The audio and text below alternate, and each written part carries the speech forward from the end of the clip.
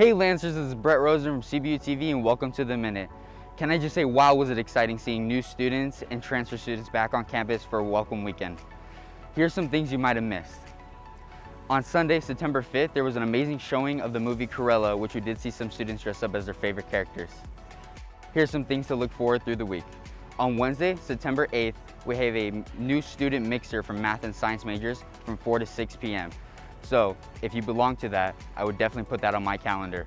Also, on Thursday, September 9th, we have an undergraduate kickoff rally from 3:45 to 5:30, which I know me and I'm very excited for it.